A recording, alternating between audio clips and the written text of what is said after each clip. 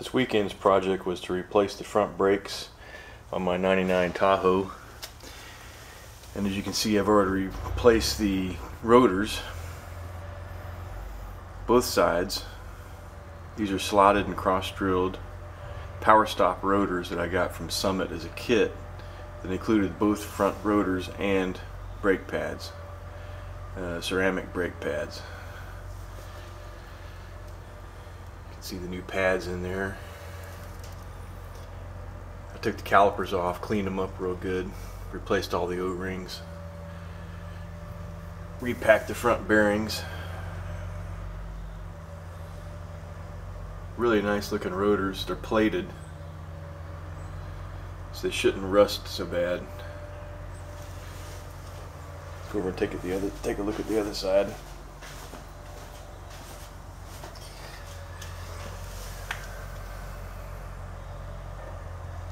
Now, one thing you want to remember when you put these rotors on, they are directional.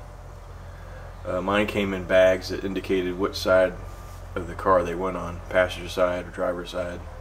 It has to do with the way the slots are and the way the drilled holes are.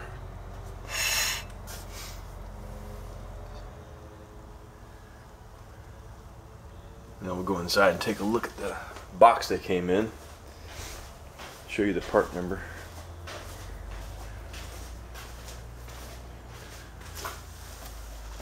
This is the box the whole thing came in. Power stop from Summit. Basically go on their website and put in your vehicle, make, model, engine, and it'll come out with the part you need. This is K1990. K probably stands for kit, I would think. And then also you get the ceramic pads that come with it. Part number on that looks like Z23369. Ceramic pads. They come all together in this box from Summit Racing. And take a look at the old rotors. These are the rotors I took off. And they appear to be in great shape. I mean, good wear. Pads that came off had plenty of material left on them. Problem I'm having with rotors these days is warp rotors, or something that's called DTV.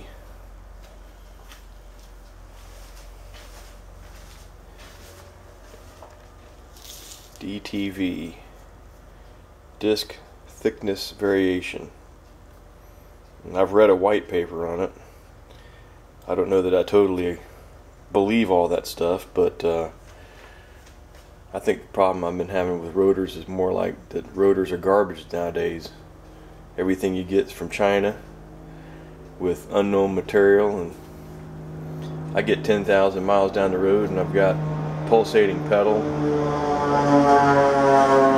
To me, it's just garbage rotors. Now these I had the best luck with until recently. I started getting a pulsing pedal, and these were actually the best that Napa had. And you know, now they're screwed up.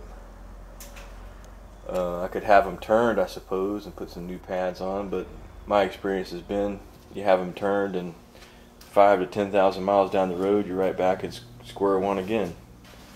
So I'm going to try these power stop rotors. They look really nice. And it also comes with a break-in procedure. It's a little different than I've ever used before. It says 5 aggressive decelerations from 40 to 10, 5 moderate decelerations from 35 to 5 miles an hour, and then driving around to allow them to cool. I've never broken rotors like that before. Maybe that's my problem, I don't know. But I'm going to follow this procedure and see what happens.